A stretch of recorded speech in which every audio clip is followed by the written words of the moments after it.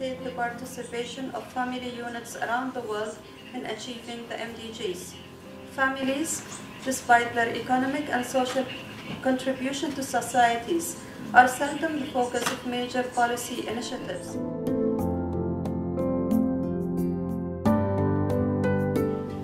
La famille est l'élément naturel et fondamental de la société et a droit à la protection de la société et de l'État. Le bien-être de la famille se situe donc au carrefour entre la sphère publique et la sphère privée. D'une part, la famille incarne une affaire privée. We need to demonstrate that families should be at the center of social and economic policies, and development of policies for poverty eradication, for work-family balance, and for intergenerational solidarity should be promoted at all levels, since it contributes to the well-being of families and society at large. Still, in the majority of countries, the women's burden of care is much larger. So, thinking about the further action that we want to have on these issues, and taking into account all the trends that I mentioned, we think it's important to raise awareness of these issues, and this meeting helps to do that.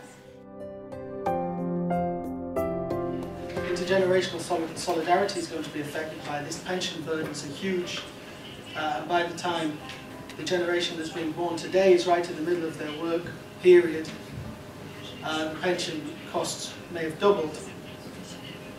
So we have to think quite hard about sustainability and dependency in OECD countries. We're also concerned about unused labour supply. I'm not going to talk about it a great deal, but you'll know that income inequality is highly associated to poverty in families, particularly marketing inequality. That's before governments have a go at taxing and transferring their way to a better life for families. And mostly this is driven by earnings inequality within the family.